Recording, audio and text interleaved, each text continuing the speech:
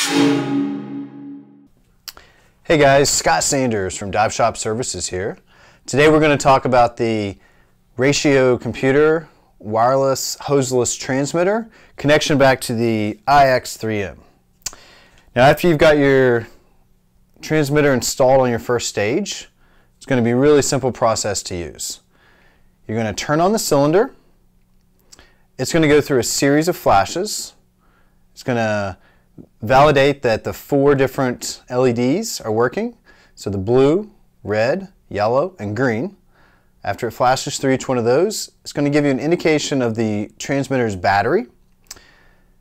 The red is going to flash when it's below 30%. The yellow when it's between 30 and 50%. And if it's above 50% power, it's going to flash green. The next flashes in that series is going to be for the cylinder pressure. The cylinder pressure is going to be displayed as green if it's above 100 bar or 1,470 psi. It's going to flash yellow if it is between 150 bar, and it's going to flash red if it's below 50 bar or 735 psi. Now, this is all information that your buddy can see or any other divers around you. It's going to be on your first stage, behind you, and if it's flashing red, that's an indication to your dive master, instructor, or buddy that your cylinder pressure is low. Now for you, after you've connected your transmitter to your iX3M or your iDive, then you're going to be able to see the pressure right on your wrist.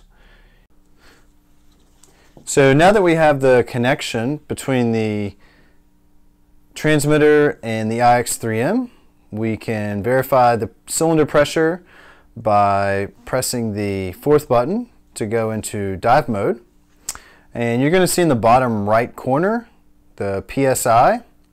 You could also switch this to bar, but it's going to give you the pressure reading that you'll see throughout the dive.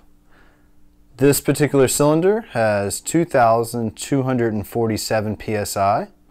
Once you start diving, it'll calculate a remaining bottom time. That'll be a number of minutes that you can stay at that depth for that given pressure.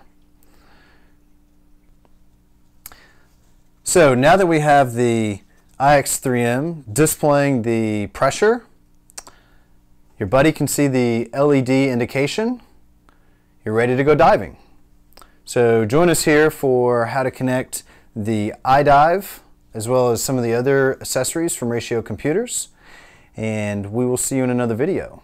Subscribe below.